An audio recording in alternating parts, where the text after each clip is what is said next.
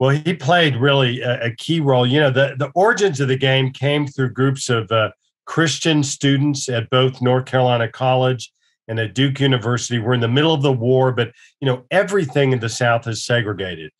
Segregation laws tell you where you can eat, where you can live, where you can be born, where you can be buried. No blacks are on juries. There are very few, if any, African American policemen, things like that. But there are groups of students as we're fighting against the Nazis and the Japanese that are looking ahead, and they would like to see us come out of the war and end segregation. So they started having secret prayer meetings together. And out of one of those meetings, the discussion came up about which school had a better basketball team.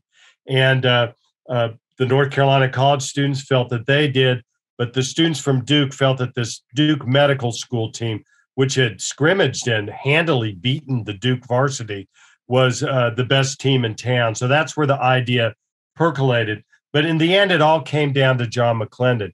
One thing to remember about McLendon and basketball in those days is there was no television, of course.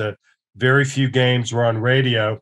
And the African-American colleges were not allowed to play in the NCAA tournament or the NIT. So unless you happened to be in one of these rather small gyms where they were playing, you didn't know how good they were.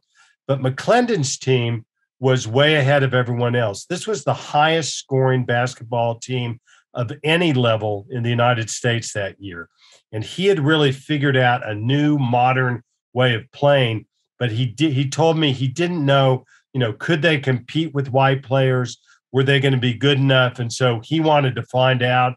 And as I describe in my book, The Secret Game, there's a number of steps that led him to giving a green light to the game.